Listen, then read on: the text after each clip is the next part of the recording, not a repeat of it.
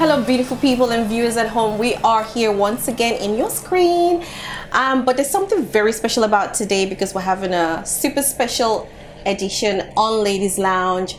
I have two amazing guests with us. First, to my left, I have Chemot Abebe, very lovely lady, and she's with the Terrence Higgins Trust. Yeah, that's correct. Yes. Yeah. But you know what? She's going to be telling us a lot more about herself. I have to my right here, it's Yvette.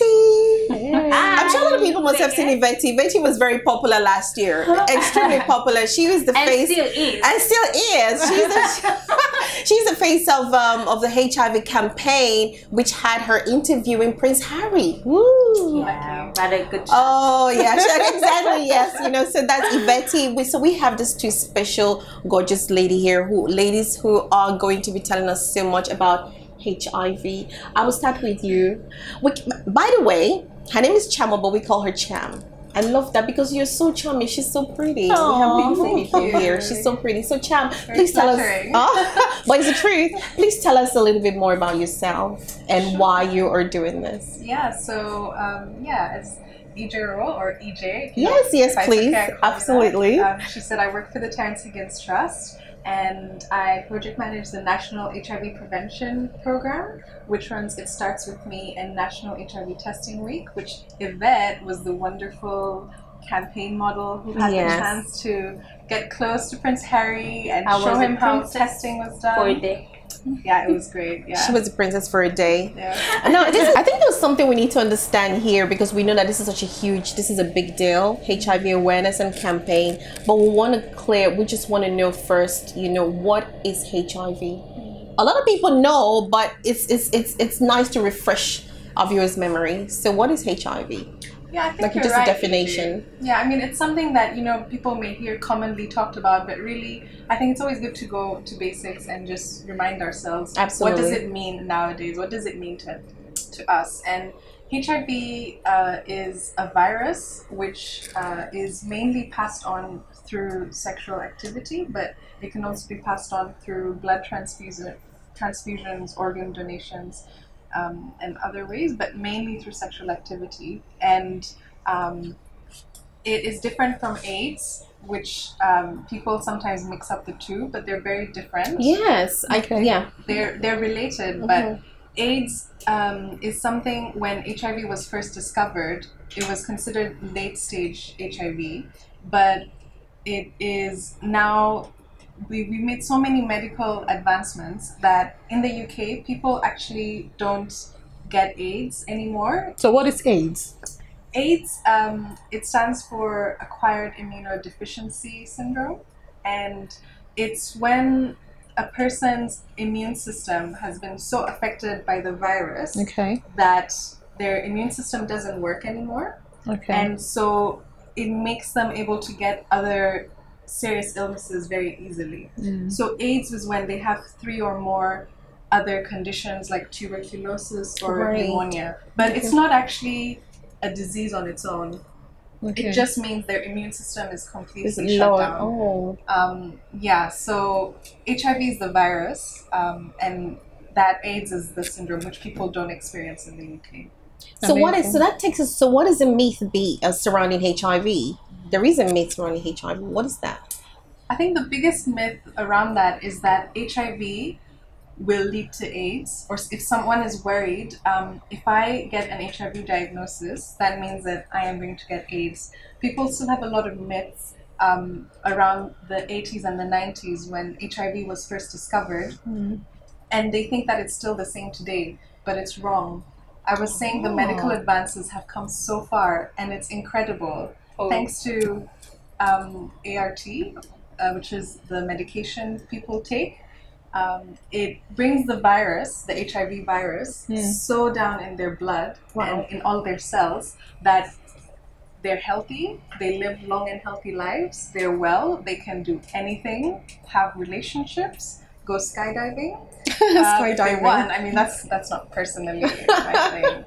but it also means they won't pass it on to other people. Right. So And there is a myth as well, we say in general, that people think if you come, if you come in contact with somebody with HIV, you catch HIV. It doesn't happen like that. That's the myth. Or you have HIV, you're going to die, and that's not true. That's not what it is. But is that because the people are not as aware as exactly. you would want them to be? Yes, and that's what stigma does. It stops people from going out and trying to find out that information. Yeah. And it stops them from testing. Some are like, oh, it's better if I don't know. Yeah. You know, and others, you know, they just, all they've seen is old campaigns from the 1980s. They aren't exposed to the current information. They don't know about treatment or how quick and easy testing is. Yeah. So it is quick and easy. Quick and easy. How quick and how easy? Yeah, so there's different ways people can test depending on what's right for them. Okay. They can always go down to a sexual health clinic or to their GP and ask for tests. But we come to a time now where it's as easy as a pregnancy test.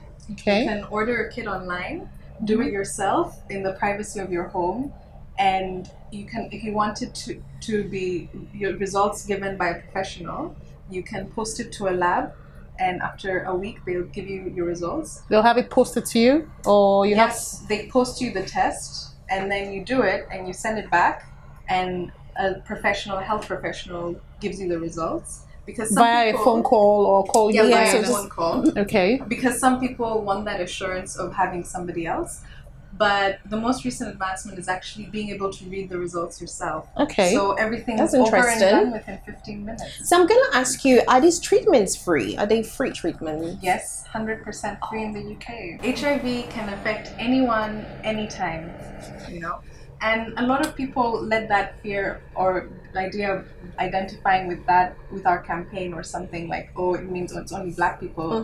The facts are that it's true that especially black African communities are the most affected in the UK by HIV.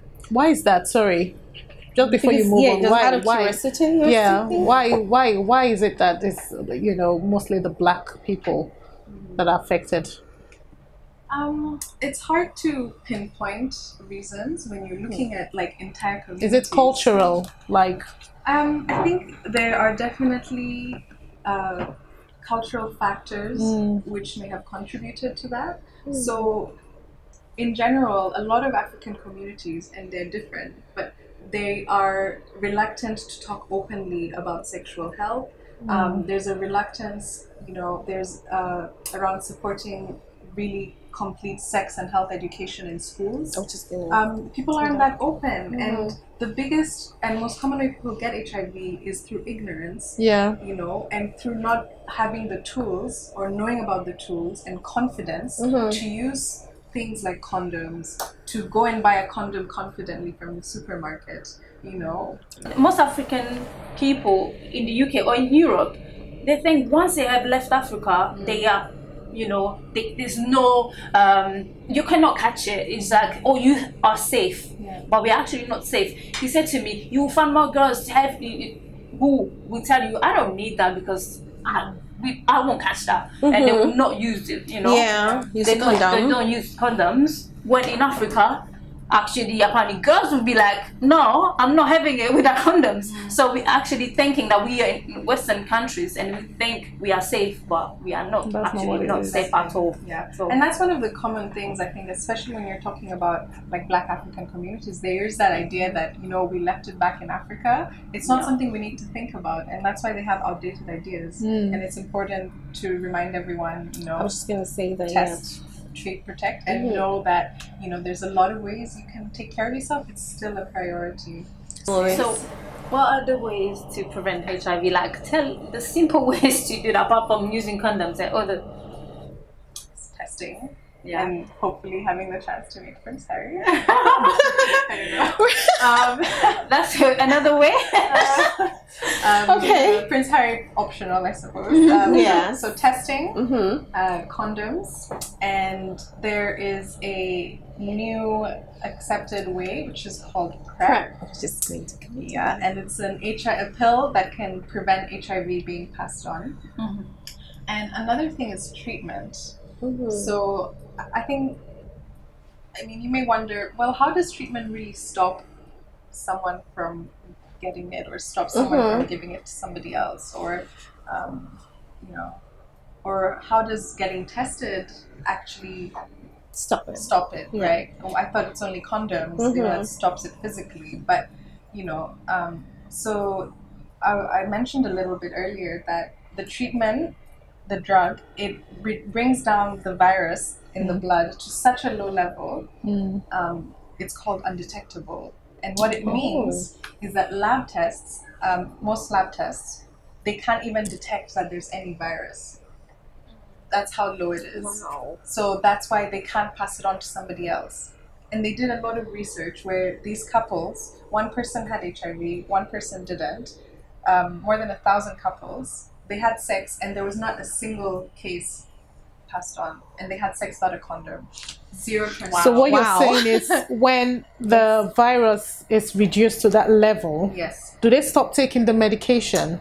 No. Okay, so it's like a lifelong treatment. It is a lifelong treatment. I am saying, you know, in a sense, you know, we live in an exciting time. We've seen a lot of progress, a lot of change, thanks to modern medicine. But it is still a serious condition, and that's just... it does affect the lives of people living with HIV, especially the stigma. But thankfully, with the medication, a lot of the times it's as simple as one drug a day, one pill a day. It's really improved a lot, and there's a lot of hope. You know, people live normal lives, but they do still have to take the medication. Adherence is really important because that's what keeps people undetectable. That's when they can't pass it on. There's so much to talk about. We'll be right back. We're going to be finding out, you know, how often testing should be done, and then we're just going to go back to there's a question that she asked about, you know, the drugs, because we want to know. We'd love the audience to know. Can people get exhausted from taking these drugs? We'll be right back.